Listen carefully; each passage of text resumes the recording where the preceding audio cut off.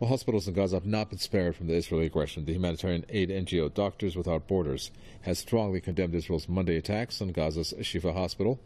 And now the executive director of another major medical center in Gaza, the Wafa hospital, tells Press TV that medical supplies are running out in the besieged territory and that the existing hospitals cannot accommodate the rising number of deaths. Wafa Hospital on the 23rd it was destroyed completely. All the complex of 3 buildings was destroyed. So the Israelis did deprive the Palestinians from having medical rehabilitations after their injuries. The Shifa hospital yesterday was also targeted, but there was building minor damages. The over 6,000 injured people in Gaza, more than 30% of them, they need medical rehabilitation. Right now, there is no place for them to go, but to go to their home, and even their home are not there anymore.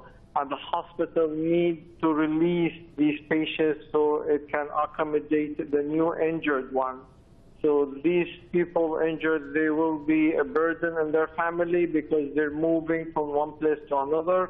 So I have heard many of them that they left the injured one at home because they cannot carry them, they cannot give them the medications. Many of them died in their homes or buried over the rebels. And by the action of the Israeli destroying Al Wafa hospital, they have created a new segment in the society that is handicapped, unable to get the proper medical rehabilitation to live a normal life.